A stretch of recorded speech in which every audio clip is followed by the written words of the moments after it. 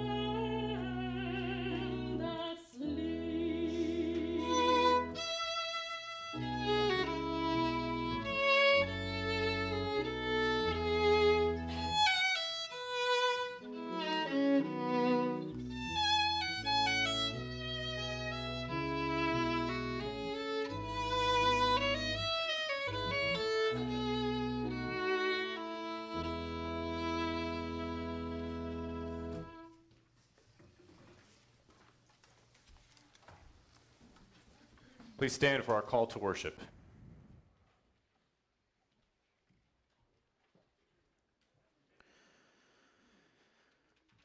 The stone that the builders rejected has become the cornerstone. This is the Lord's doing. It is marvelous in our eyes. This is the day that the Lord has made. Let us rejoice and be glad in it. Alleluia, Christ is risen. He is risen indeed. Alleluia.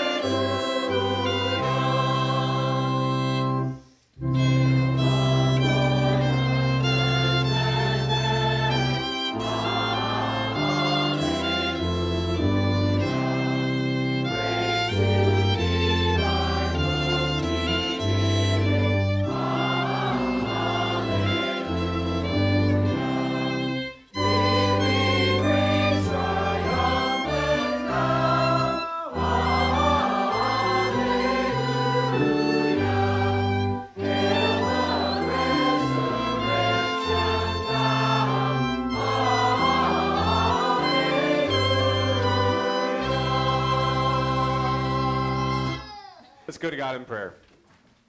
Now, great and almighty God and Father, we do give our praise to you. We praise you, O God, for the Lord Jesus Christ, who was dead and is now alive.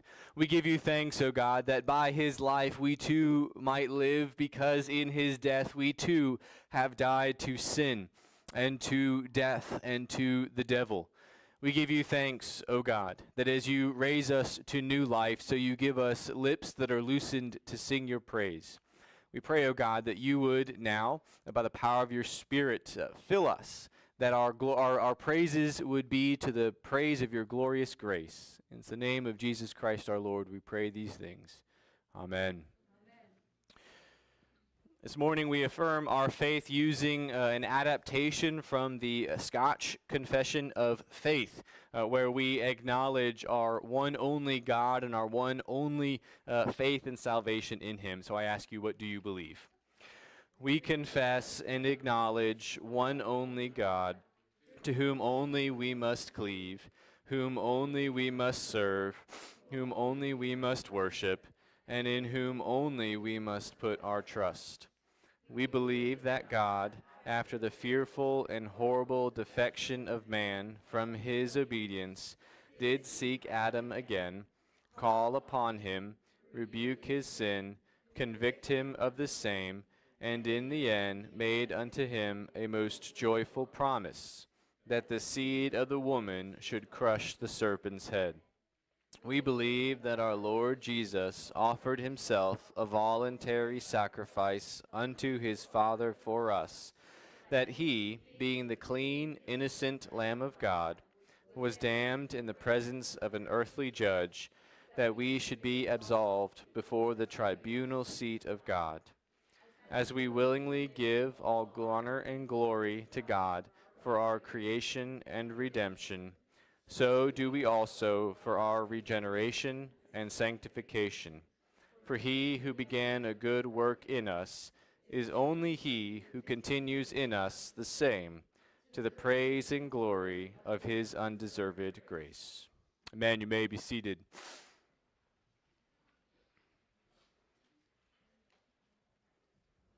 As we celebrate in a special way this Sunday that Christ was raised for our justification, so we are emboldened in a special way to confess those very sins which he has put to death, that he has nailed to the cross. And so I invite you to join with me in our corporate prayer of confession found in your order of worship as we confess our sins to God. Let's go to God in prayer.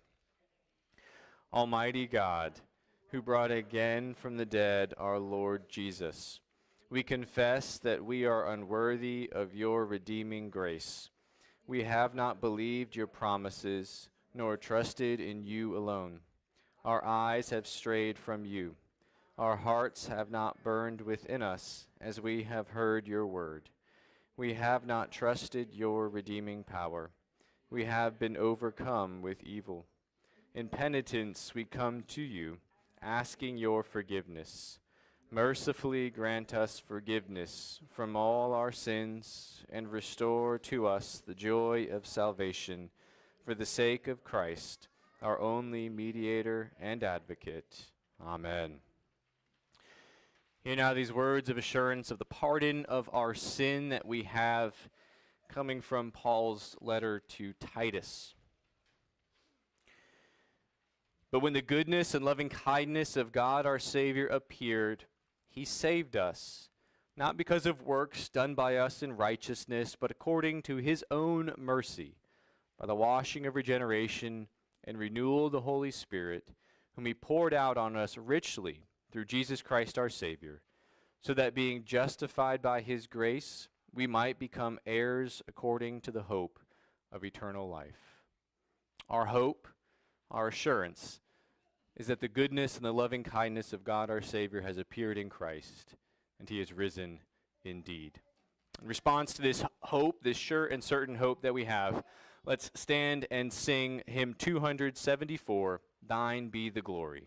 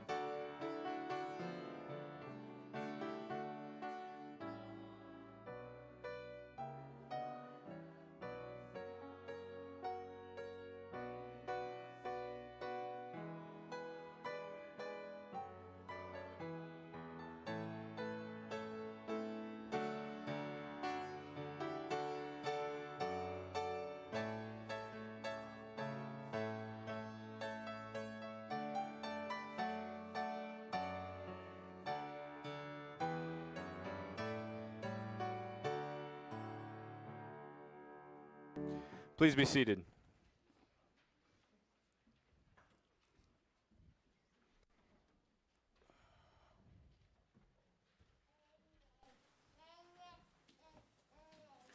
For our scripture reading this week, we're going to take a brief break from reading through Isaiah, which has a lot of talk of the coming of Jesus and the suffering of Jesus.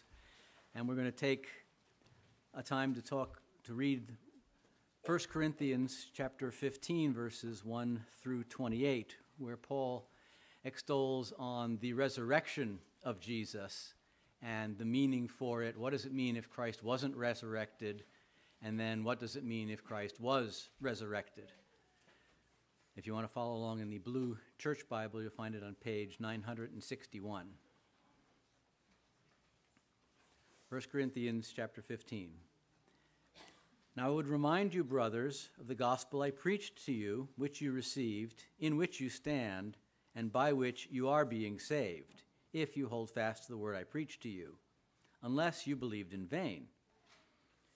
For I delivered to you as of first importance what I also received, that Christ died for our sins in accordance with the Scriptures, that he was buried, that he was raised on the third day in accordance with the Scriptures, and that he appeared to Cephas, then to the 12.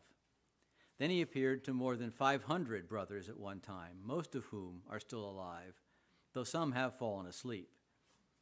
Then he appeared to James, then to all the apostles. Last of all, as to one untimely born, he appeared also to me. For I am the least of the apostles, unworthy to be called an apostle, because I persecuted the church of God. But by the grace of God I am what I am, and his grace toward me was not in vain. On the contrary, I worked harder than any of them, though it was not I, but the grace of God that is with me. Whether then it was I or they, so we preach, and so you believed. Now if Christ is proclaimed as raised from the dead, how can some of you say that there is no resurrection of the dead? But if there is no resurrection of the dead, then not even Christ has been raised. And if Christ has not been raised, then our preaching is in vain, and your faith is in vain. We are even found to be misrepresenting God, because we testified about God that he raised Christ, whom he did not raise, if it is true that the dead are not raised. For if the dead are not raised, not even Christ has been raised. And if Christ has not been raised, your faith is futile, and you are still in your sins. Then those also who have fallen asleep in Christ have perished. If in this life only we have hoped in Christ, we are of all people most to be pitied. But in fact, Christ has been raised from the dead, the first fruits of those who have fallen asleep. For as by a man came death, by a man has come also the resurrection of the dead. For as in Adam all die, so also in Christ shall all be made alive. But each in his own order, Christ the firstfruits, then at his coming those who belong to Christ. Then comes the end, when he delivers the kingdom to God the Father after destroying every rule and every authority and power. For he must reign until he has put all his enemies under his feet. The last enemy to be destroyed is death. For God has put all things in subjection under his feet. But when it says all things are put in subjection, it is plain that he is accepted who put all things in subjection under him. When all things are subjected to him, then the Son himself will also be subjected to him who put all things in subjection under him, that God may be all in all. The word of the Lord.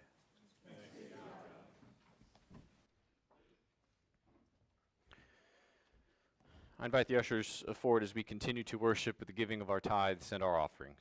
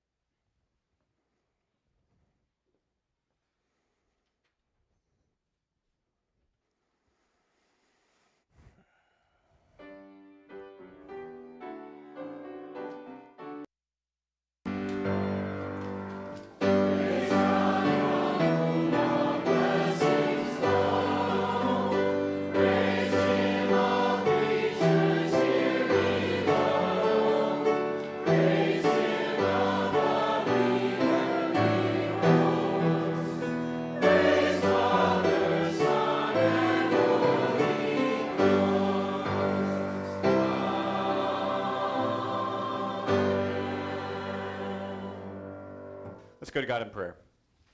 Our Heavenly Father, we thank you, and all we can do is give praise to you for your wonderful works, especially for the resurrection of our Lord and Savior Jesus Christ. We render unto you these tithes and these offerings as a small way to show how thankful we are that you have brought us from darkness to light. Now we pray, O God, that through these gifts that you, O God, would spread the light of your gospel to the ends of the earth and to the praise of your glory. It's in Jesus' name we pray. Amen. You may be seated.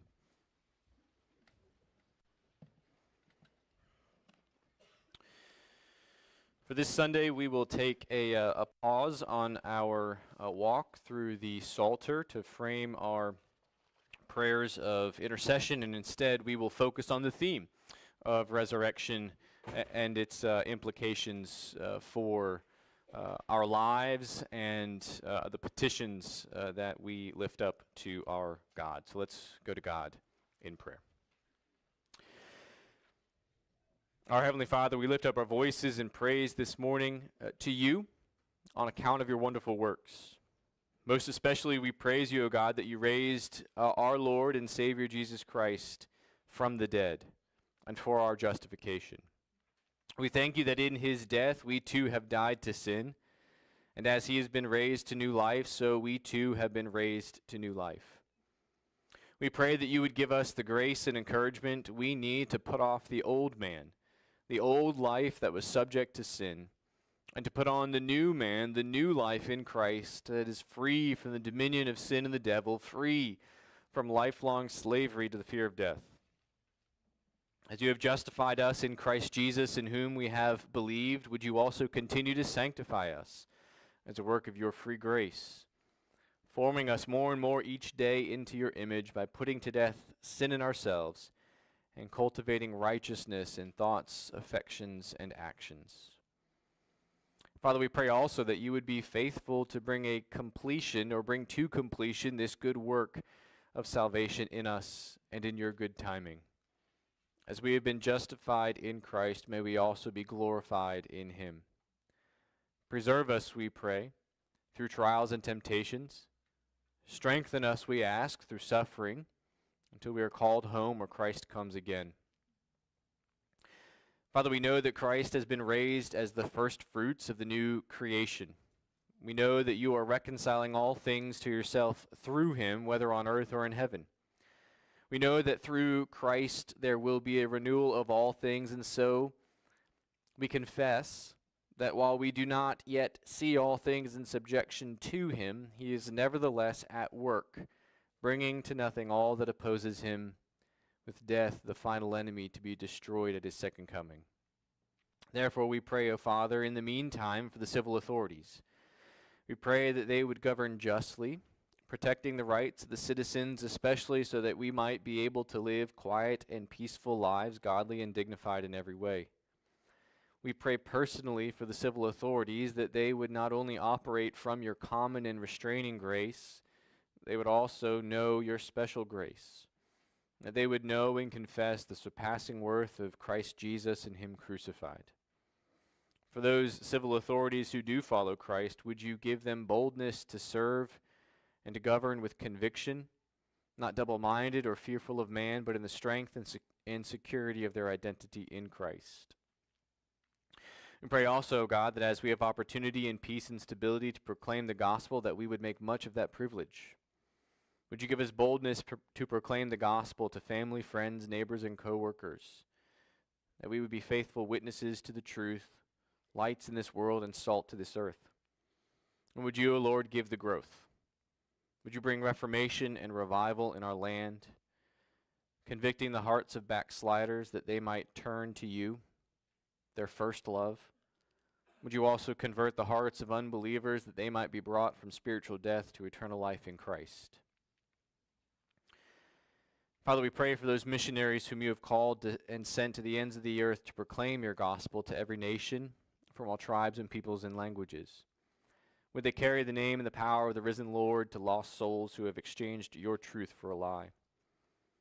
Would you go before them, preparing the way that your gospel might be gladly received?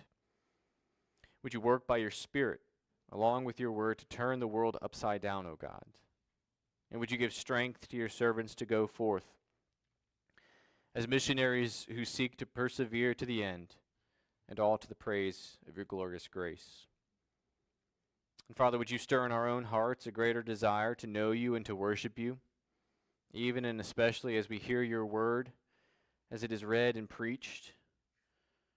Would you attend to the reading and the preaching of your word, that Christ might come alive to us more and more each day, and especially even now. And as long as there is a day called today, would we strive and call others to strive to enter the rest that Christ has accomplished through his suffering, death, and resurrection. It's in his name we pray these things. Amen. I invite you to turn to John chapter 20.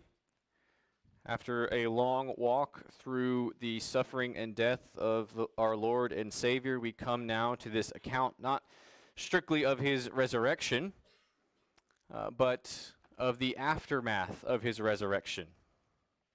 If you're following along in the Blue Church Bible, you can find this beginning on page 906. We'll read verses 1 through 18 of John chapter 20. Hear now the reading of God's holy, inspired, and inerrant word. Now on the first day of the week, Mary Magdalene came to the tomb early while it was still dark, and saw that the stone had been taken away from the tomb. So she ran and went to Simon Peter and the other disciple, the one whom Jesus loved, and said to them, "They have taken the Lord out of the tomb, and we do not know where they have laid him." So Peter went out with the other disciple, and they were going toward the tomb. Both of them were running together, but the other disciple outran Peter and reached the tomb first. And stooping to look in, he saw the linen cloths lying there, but he did not go in. Then Simon Peter came following him and went into the tomb.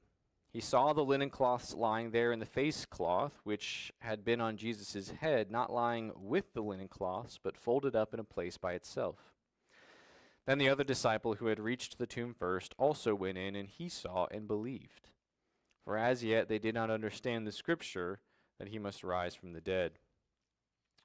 Then the disciples went back to their homes. But Mary stood weeping outside the tomb, and as she wept, she stooped to look into the tomb. And she saw two angels in white, sitting where the body of Jesus had lain, one at the head and one at the feet. They said to her, "Woman, why are you weeping?" She said to them, "They have taken away my Lord, and I do not know where they have laid him." Having said this, she turned around and saw Jesus standing, but she did not know that it was Jesus. Jesus said to her, "Woman, why are you weeping? Whom are you seeking?" Supposing him to be the gardener, she said to him, "Sir, if you have carried him away, tell me where you have laid him, and I will take him away." Jesus said to her, "Mary." She turned and said to him in Aramaic, "Rabboni," which means teacher. Jesus said to her, "Do not cling to me, for I have not yet ascended to the Father, but go to my brothers and say to them, I am ascending to my Father and your Father, to my God and your God." Mary Magdalene went and announced to the disciples, "I have seen the Lord," and that he had said these things to her. The grass withers and the flower fades, but the word of our God will stand forever. Let's go to God in prayer. Our Heavenly Father, we thank you for this picture of the aftermath of the resurrection of our Savior. Would we consider deeply and thoughtfully the implications that Jesus is alive, not dead. And we pray that you would do this through your word and by your Spirit. In the name of Jesus, we pray. Amen. In C.S. Lewis's book, The Magician's Nephew, the two characters, Diggory and Polly, are magically transported to a place called the Wood Between the Worlds. This magical place had similarities to and connections with Earth, but it was an altogether strange place compared to what they knew. This is how Lewis describes it. The trees grew close together and were so leafy that Diggory could get no glimpse of the sky. All the light was green that came through the leaves, but there must have been a very strong sun overhead, for this green daylight was bright and warm. It was the quietest wood you could possibly imagine. There were no birds, no insects, no animals, and no wind. You could almost feel the trees growing. This wood was very much alive. When he tried to describe it afterwards, Diggory always said, it was a rich place, as rich as plum cake. Now, this wood between the worlds was certainly an enchanted place that gave Diggory an almost forgetful contentment with life. It was the kind of place in which time was not so oppressive as it is in our own little square of the world. Surely, that also played into the richness of the place. Well, in our text this morning, we do not have a wood between the worlds, but we certainly have a rich place being described to us by John. In fact, even in the way in which he describes it, there's a certain richness about it. There's a lot of very specific details, including who wins the race between him and John and Peter. But then there's still mysteriousness around this description of that first Easter morning as well. We don't know exactly how all of the pieces fit together. Why does Mary stay by the tomb? Why is she only looking in after John and Peter have left? That adds a level of mysteriousness to what's going on here as well. So we have a rich place described in our text, but rather than a wood between the worlds, perhaps we could call what we have in our text a garden between the ages. A garden between the ages. Let me explain what I mean by that. The one age, the old age, we could say, is the one that Peter calls this present evil age. And it is surely represented by the fact that there is a tomb in this garden. As John pointed out in our text last week when we looked at the burial of Jesus, this garden tomb is surely meant to bring us back to the Garden of Eden. But a tomb in a garden, when we're thinking about the Garden of Eden, is a foreign intruder. It should not be there. It stands as a symbol of this present evil age, the problem of this world that everyone seeks to find a solution to, regardless of whether you look to Jesus or not. The other age, which we should call the age of the Spirit in light of what happens after Easter Sunday, particularly on Pentecost, is represented by the very emptiness of this tomb in this garden. For that emptiness, it signals to us that the foreign intruder into the garden of God has not been victorious after all. Death could not contain or even retain the Son of God. In this way, the garden in which the narrative of our text takes place is between two ages, that old age, the present evil age, and the new age, the age of the Spirit.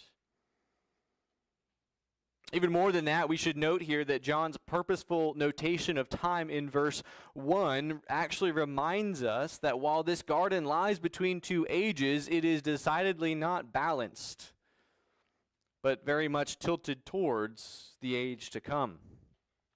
I want you to look at verse 1 here, and eventually I will get to a main idea, I promise. Look at verse 1. Now on the first day of the week, Mary Magdalene came to the tomb early. When you think about how you're going to reckon time, I think we've got a couple options, a couple main options for how we reckon time. You can measure time based on a significant event, or you can reckon time based on a standard. Now, I think you could make a good argument that Jesus' death is such a significant event that it should overshadow any other method of reckoning time. I mean, after all, Jesus himself, he consistently spoke of rising on the third day, which is a way of counting inclusively. And based on that argument, we might expect John to begin verse 1 by saying, on the third day, Mary Magdalene came to the tomb early. But of course, that's not at all what we have written in this verse. Instead, John reckons time based on a standard. In this case, of course, the standard is the regular week. Therefore, he wrote, on the first day of the week, Mary Magdalene came to the tomb. What's the significance of this? Well, in the first place, it highlights the newness of what's about to happen by focusing on a fresh start on the first day of a new week. And I mean, after such a hard week that everybody would have had who followed Christ, a fresh start isn't a bad thing. More importantly, however, it beckons us once more to place this whole interaction in the framework of Genesis, and particularly the first 7 days in Genesis chapters 1 and 2. Since, after all, the creation week is the paradigm for how the standard then applies to our weekly lives. Coupled with the garden imagery that we've already mentioned here, we are really thrust, as John describes time and reckons time according to this standard, into the paradigm of creation and recreation. And what that tells us, that this garden between the ages is launching us decidedly away from this present evil age and into the age of the Spirit. All the more so then, this garden between the ages was a rich place because it signified something rich, not only that in its imagery, but exactly what was happening was rich indeed. Before we move on, let me just be clear about what it means to be launched toward the age of the Spirit, because we might have this notion that the Spirit means that everything is all just up here, and maybe doesn't pertain to our everyday lives. But this age of the Spirit, this new age that collides with the old one in this garden, cannot merely be spiritual precisely because Christ himself is the full realization. He's the first fruits, rather, of the full realization of the age of the Spirit. And he decidedly has a body because it's not currently deposited in that tomb. He was not raised apart from a body, but in fact with a resurrection body, and that he can tell Mary, and we'll get to this, we'll try to crack this nut when we get to it later, but when he says to her, don't cling to me, at least we can take away from that the fact that he has a body that could be clung to. There was continuity between his body in the grave and his body out of the grave, and it is on account of this then that Paul, as we've already kind of discussed through the first reading, gives us assurance that the resurrection body that Jesus has is the paradigm then for us as well who follow Christ. The resurrected Lord stands then as living proof that there is a new reality that is material, that is concrete, a new creation in the dawning of this new age of the Spirit, one that is absolutely more than psychological and certainly more than spiritual. For those who are in Christ Jesus, this of course changes everything.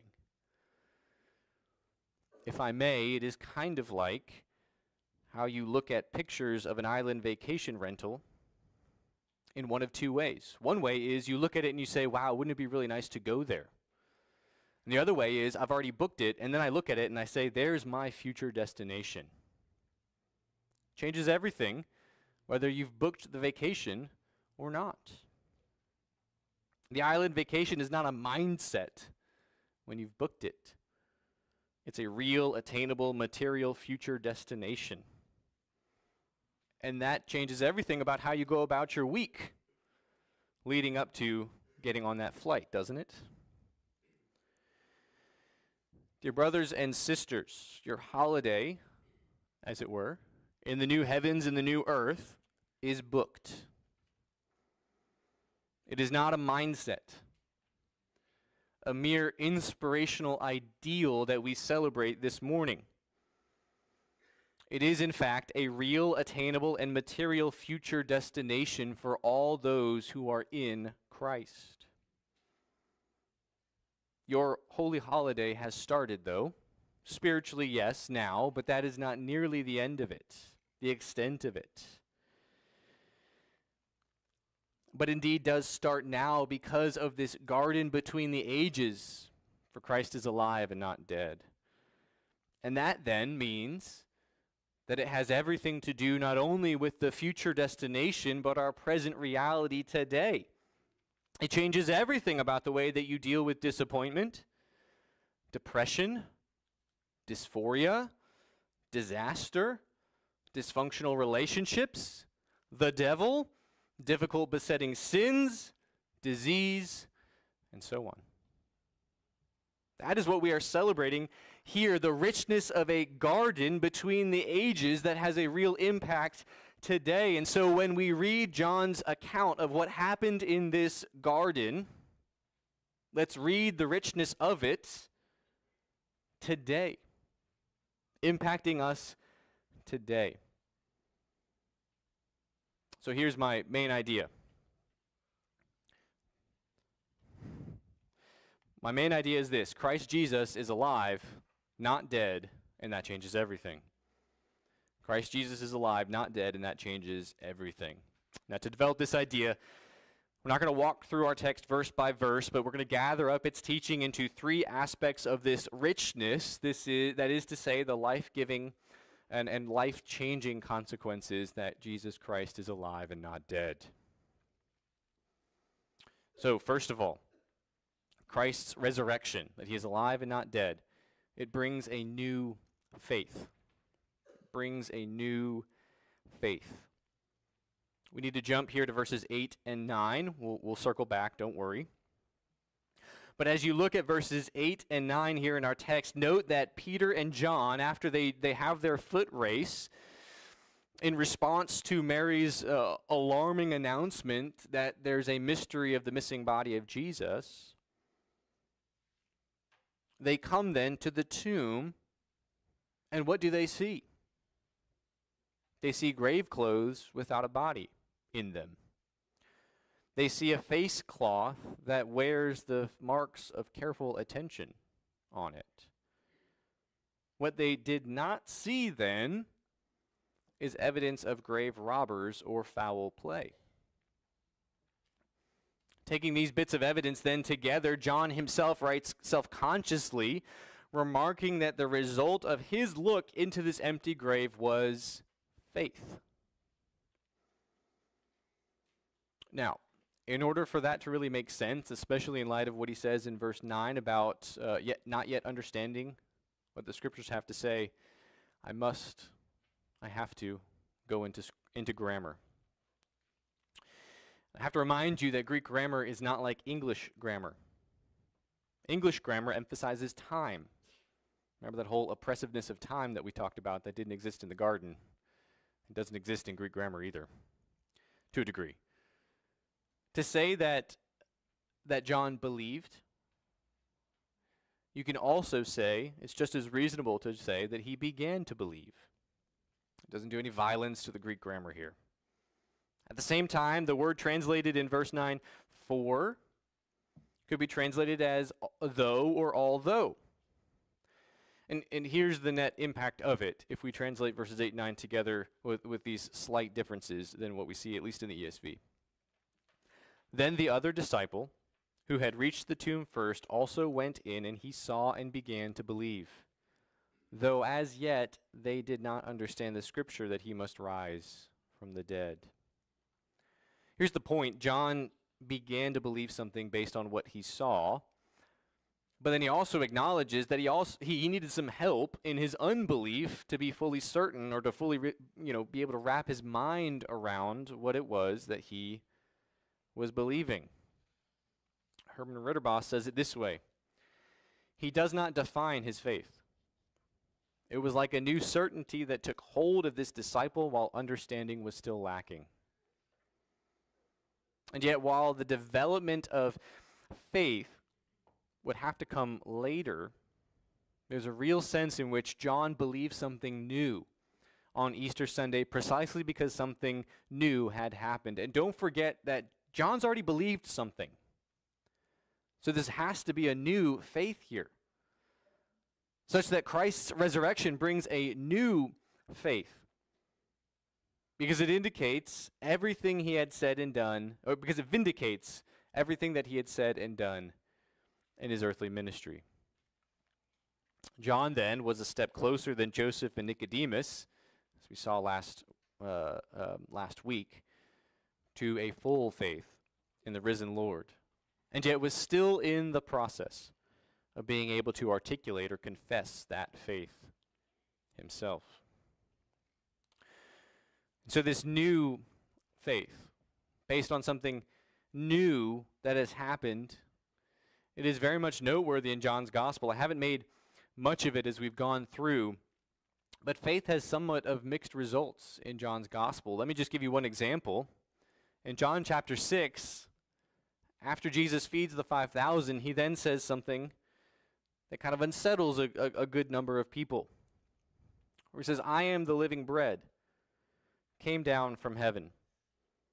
If anyone eats of this bread, he will live forever, and the bread that I will give for the life of the world is my flesh." And it's at that point that those who had believed and had been following Jesus stopped following him. Their faith was maybe what we could call a historical faith. It needed something new, like the power of bringing life out of death. And as John looked into the empty tomb, he saw a new faith based on the resurrecting power that he beheld in seeing emptiness. And so in that sense, then, that Christ is alive, not dead, it really does change everything, because it brings a new faith that has to move from just noting that these things are true to acts of faith. The risen Lord, he brings a new faith in the sense that all the promises of God, because the tomb is empty, are now yes, are tangibly proven to be yes in him. He is not merely a prophet sent to inspire us. He is far more than the King of the Jews, though not less than that. He is the very son of Eve and Abraham and David, who had come to save his people from their sins.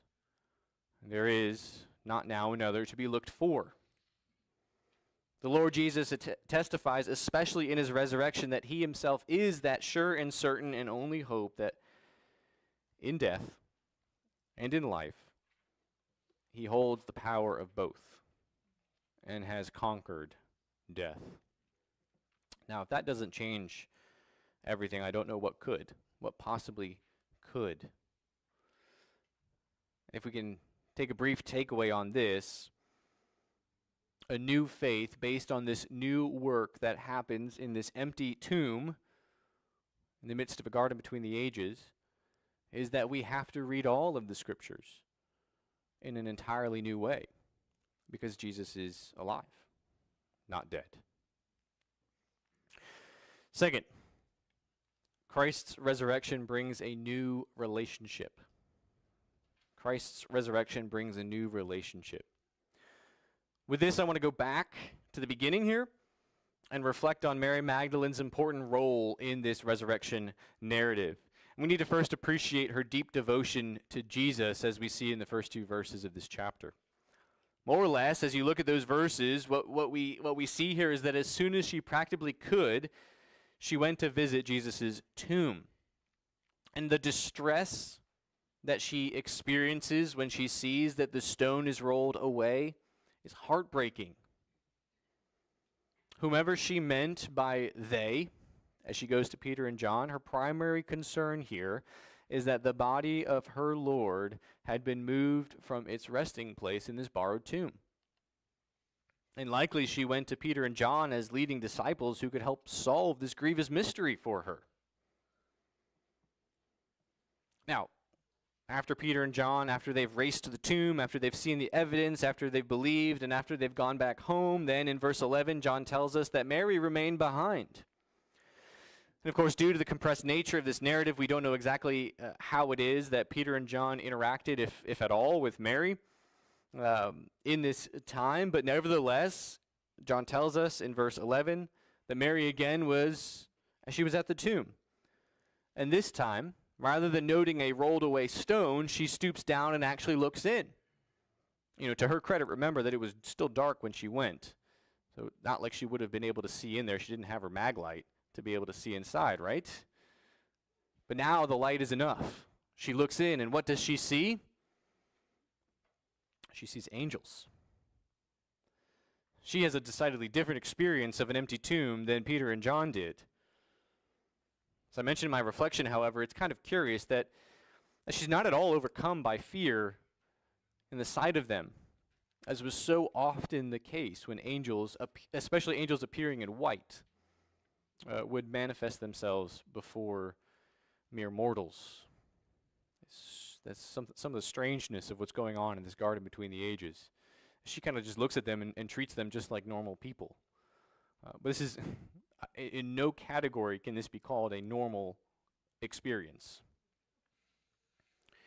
Either way, these angels, they ask her why she's weeping.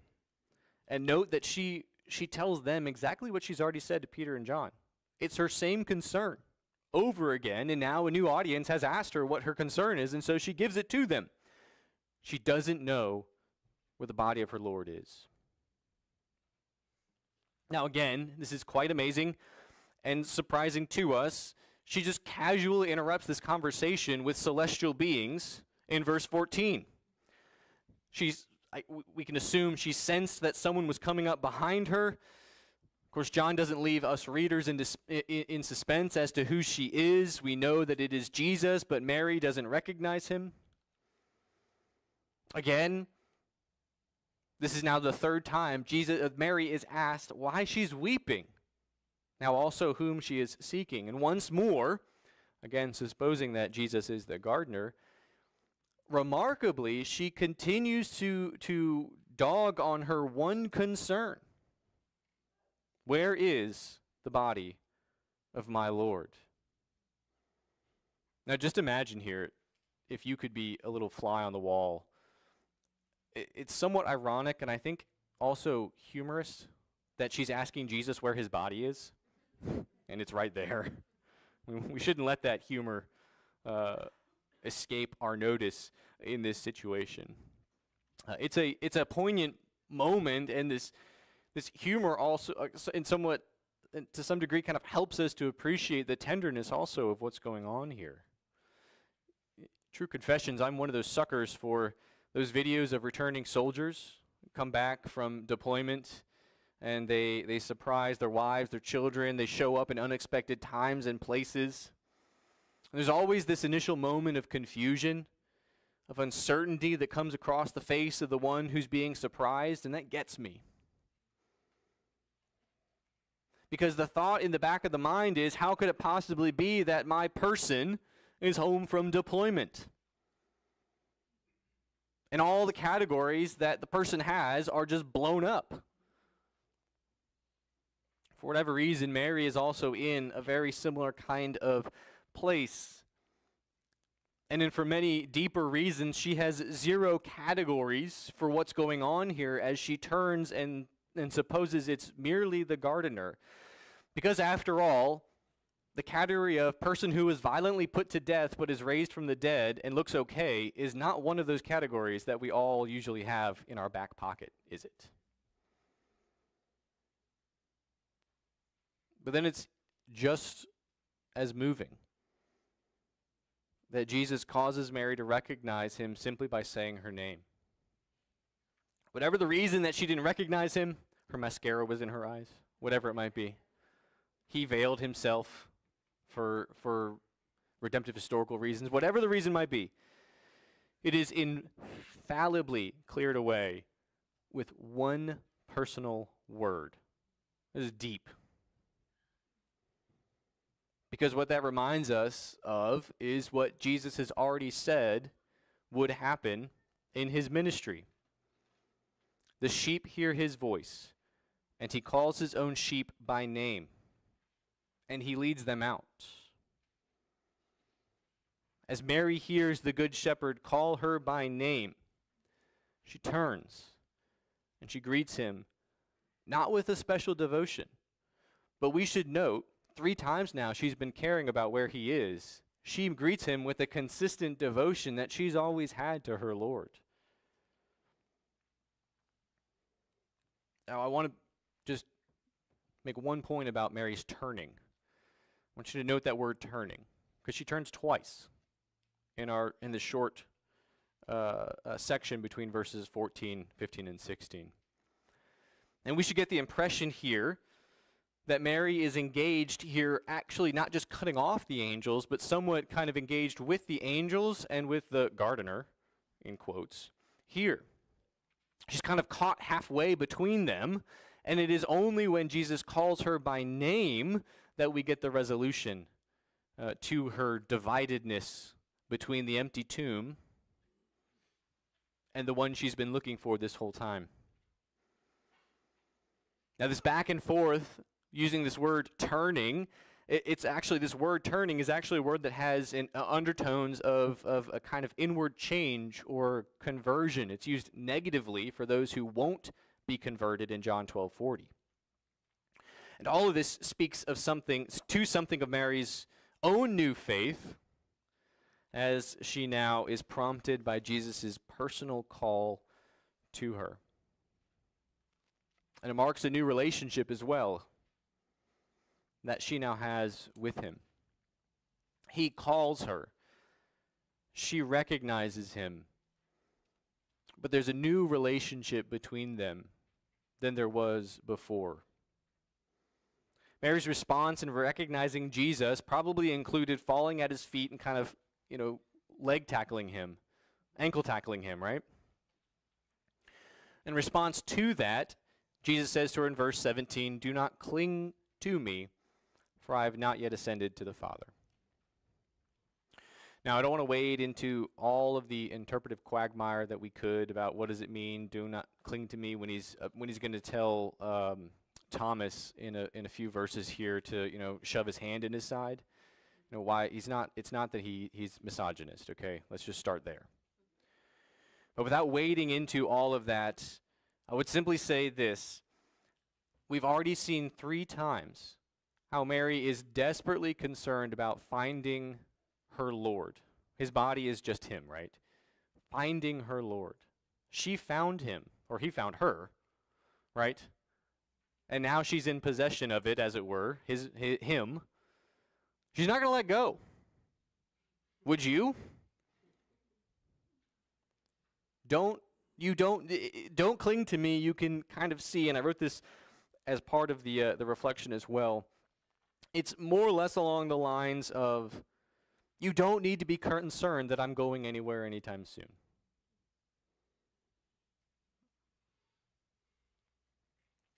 It's not a rebuke, that is to say. It's a reassurance to Mary that she has been greatly rewarded for her devotion to her Lord. She's fundamentally changed in her relationship, however, in that she now has to be told that there is a little bit of distance between them. For Jesus is not the same as he was when he went in the tomb. It's not that he is untouchable. It's that he's so exalted now that relationship necessarily has to be different.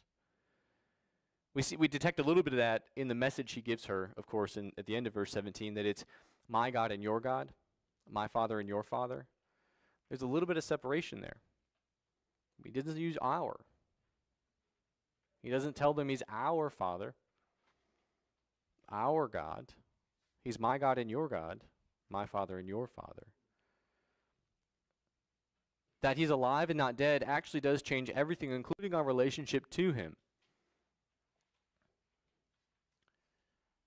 That we treat him with a tremendous level of respect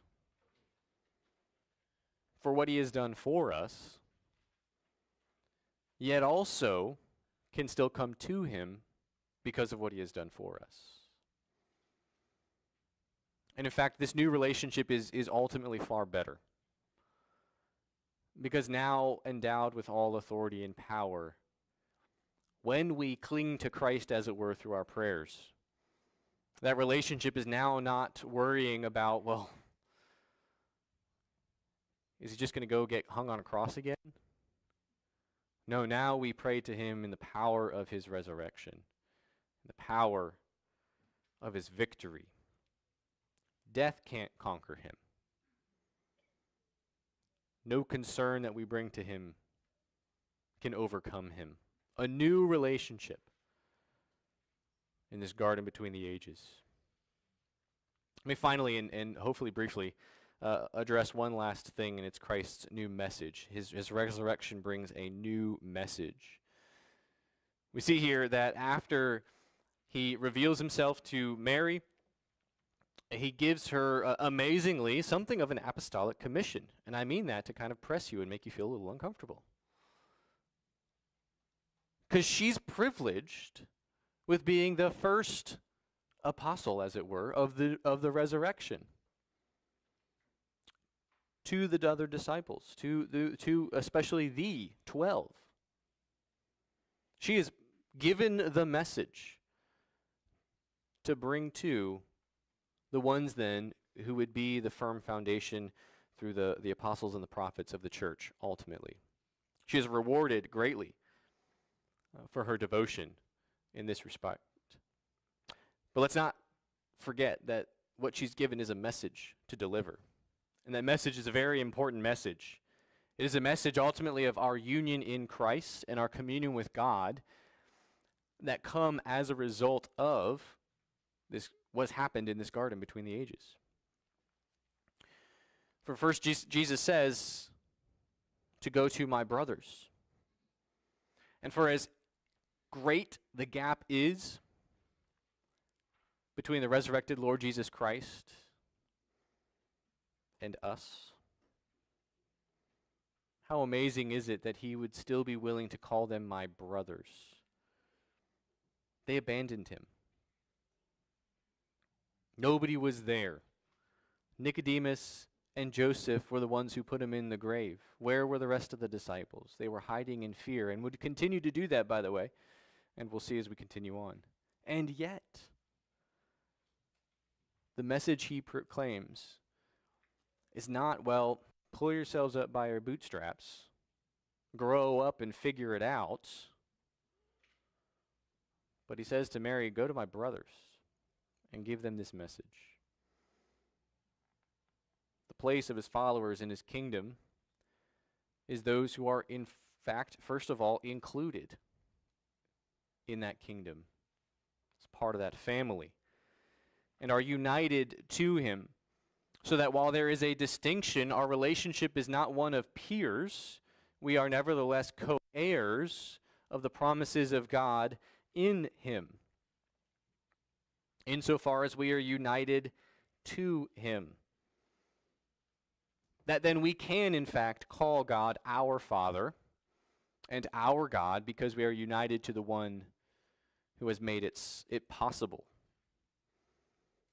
Therefore, we also have, as a related idea, a restored communion with God through Christ's better and new covenant. And all of this message of our union in Christ and our communion with God, Mary gets to declare, and she can say to the disciples, I have seen the Lord, which is another way of saying Jesus is alive, not dead. And that puts a punctuation mark on Jesus' own final word then from the cross and gives deep significance to what at least John would have heard when he declared, it is finished. Indeed it is. Because not even death can conquer him. He has been vindicated then in his resurrection. And as we sung last week in our weird out of order Palm Sunday, but also Jesus' death, we can also declare that all glory, laud, and honor goes to our Redeemer King because it is finished. And how do you know it's finished? Because the tomb is empty. And that's the message then that Mary brings to the disciples. I have seen the Lord. And that changes everything. For right now, today, you and I are living in this new age. It started in this garden.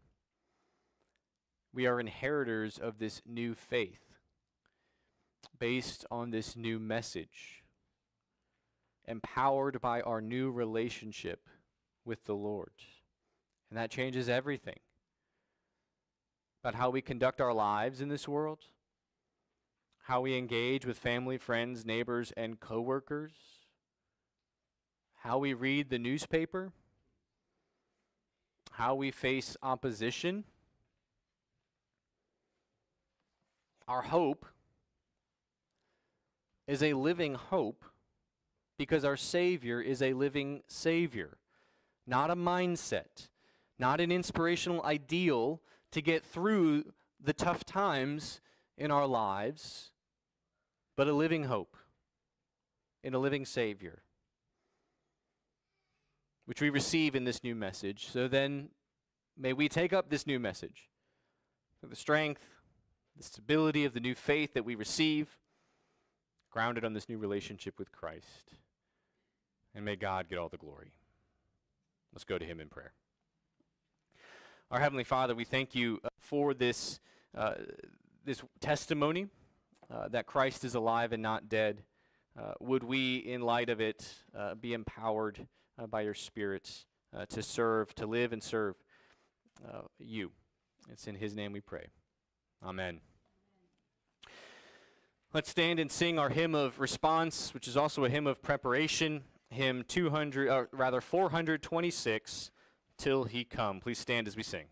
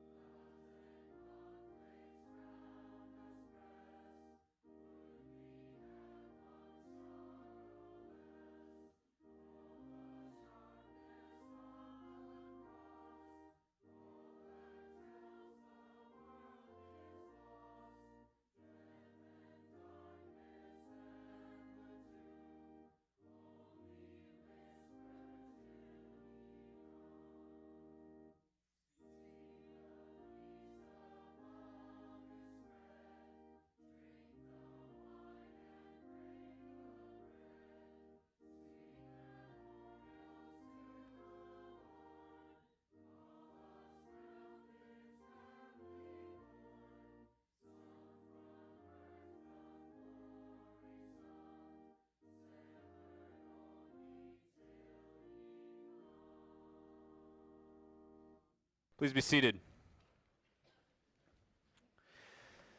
The truth is that our celebration of resurrection Sunday can sometimes be difficult.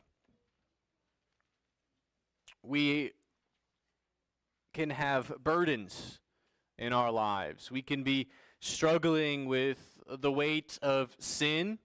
We can be wearied by this fallen world. And it's entirely possible that as we go through this service, maybe you've been going through the motions. What we confess and what we believe here, however, is the only and a potent antidote to the weariness, the weightiness that we experience in this fallen world. For our hope is not a present one, a purely present one. Our hope is one, as we have just sung, that he will come. And that in this intervening period, till he come, he has not abandoned us, but he has indeed given us what we need. He has given us his word. He has given us his sacraments to strengthen us, to equip us, to prepare us.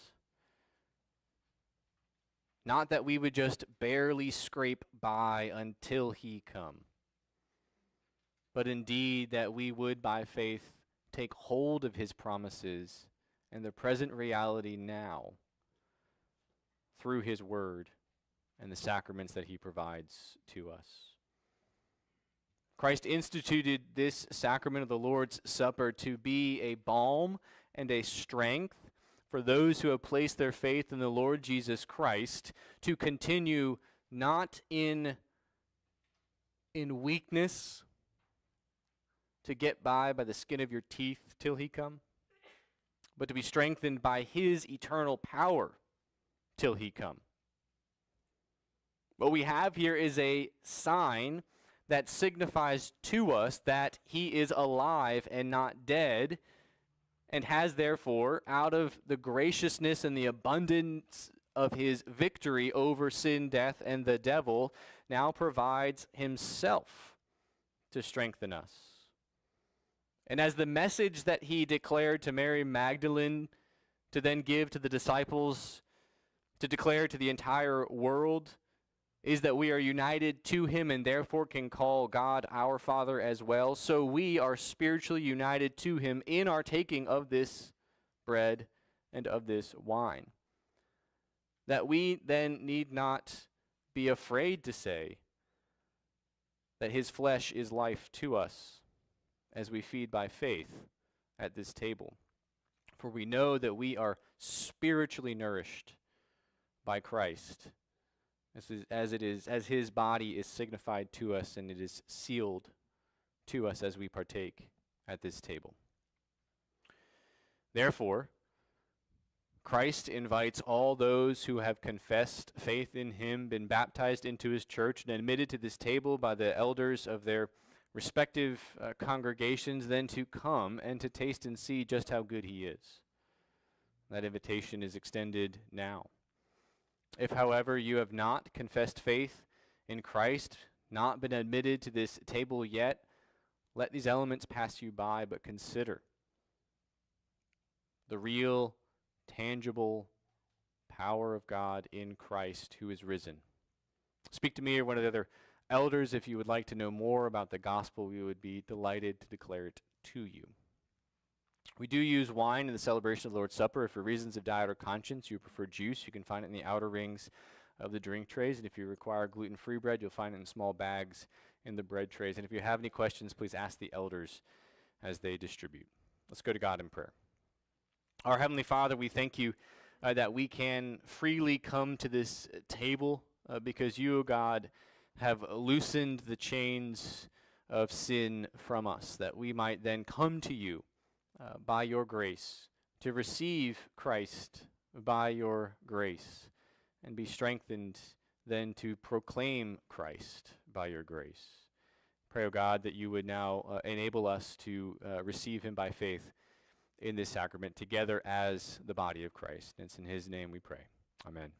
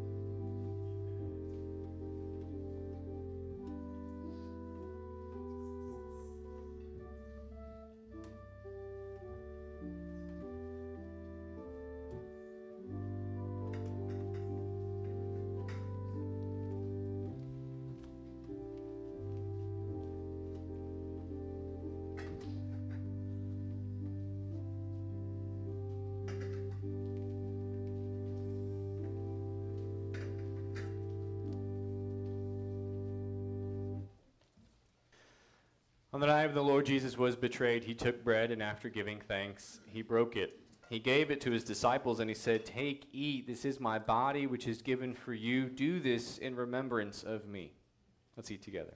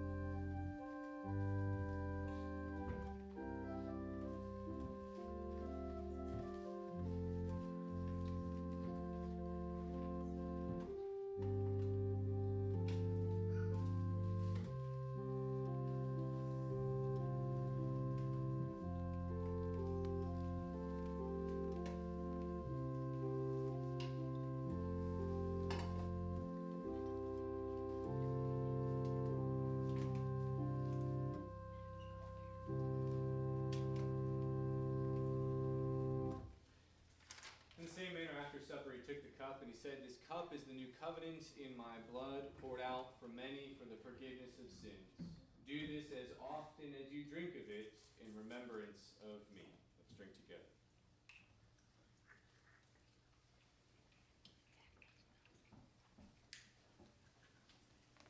As often as we eat this bread and drink this cup, we proclaim the Lord's death until he comes again. Let's go to God in prayer. Father, we thank you once more that we can come to you in prayer at all, because Christ has made a way through his body for us to come and to find grace and help in time of need before your throne. Would you, O God, strengthen us in Christ, our risen Lord. It's in his name that we pray. Amen. Amen. Now, as is our custom, as is our custom on Fifth Sundays, we will take up a Deacons Fund offering to build up our reserves of our diaconal ministry in order to support the needs of this church and then those in our community. Can I invite the deacons to come forward to take up this offering?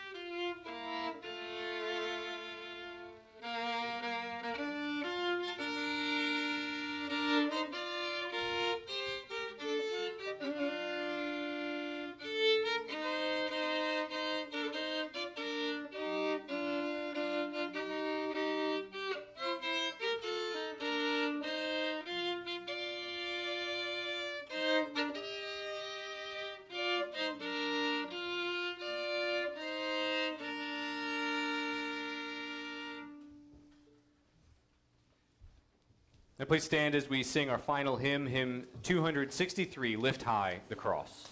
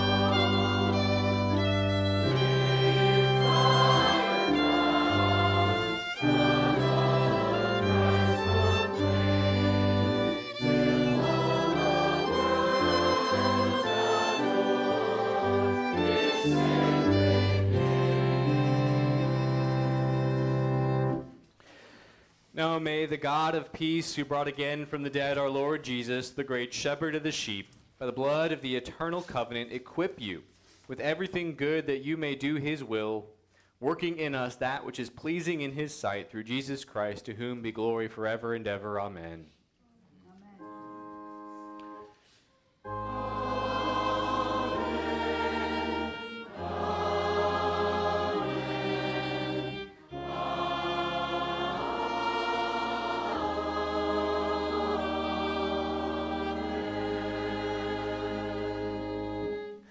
Please be seated. I do want to highlight just a couple announcements here before you are dismissed.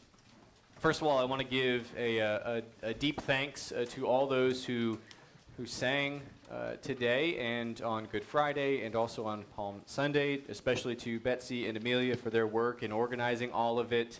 It is truly a blessing to have such talent. It is a delight to hear it used to the glory of God. And so though, we're good Presbyterians and don't clap in the service, now is the appropriate time to clap and give thanks for them.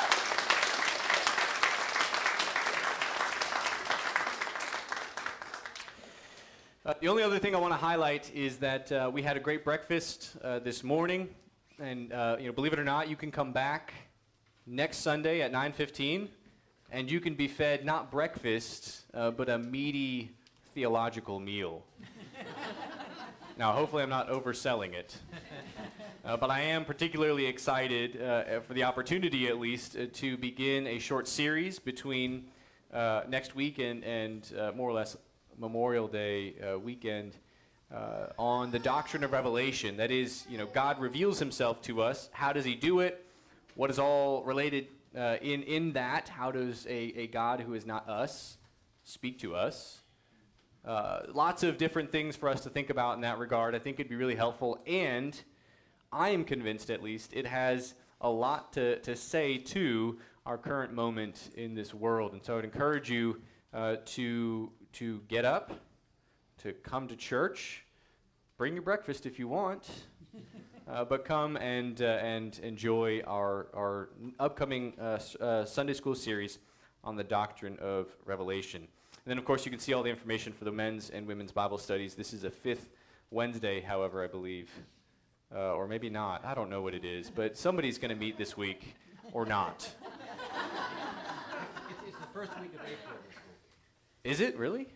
Yeah, it is, yeah. So I guess that's us, right? Yeah. Okay, well, there you go. Don't listen to me when it comes to schedules. Except for Sunday school, it is going to start next Sunday. All right, so you are dismissed.